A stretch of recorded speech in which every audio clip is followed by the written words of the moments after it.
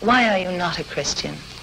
Because I see no evidence whatever for any of the Christian dogmas.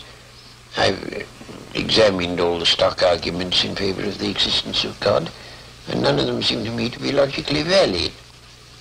Do you think there's a practical reason for having a religious belief for many people? Well, there can't be a practical reason for believing what isn't true. That's quite, at least I rule it out as impossible. Either the thing is true or it isn't. If it is true, you should believe it, and if it isn't, you shouldn't. And if you can't find out whether it's true or whether it isn't, you should suspend judgment. But you can't, it seems to me, a fundamental dishonesty and a fundamental treachery to intellectual integrity to hold a belief because you think it's useful and not because you think it's true. Well, I was thinking of those people who find that some kind of religious code helps them to live their lives. It gives them a very strict set of rules, the rights and the wrongs. Yes, but you know, those rules are generally quite mistaken.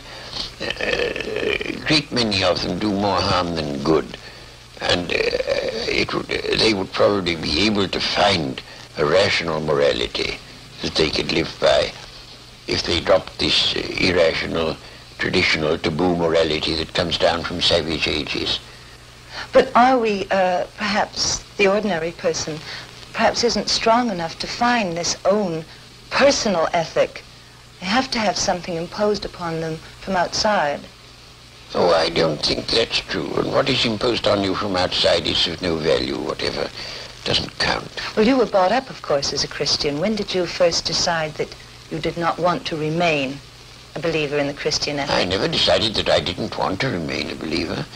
I decided between the ages of 15 and 18, I spent almost all my spare time thinking about Christian dogmas and trying to find out whether there was any reason to believe them. And by the time I was 18, I discarded the last of them. Do you think that that gave you an extra strength in your life? Oh, I don't know. No, I shouldn't have said so. Neither extra strength nor the opposite. I mean, I was just engaged in the pursuit of knowledge.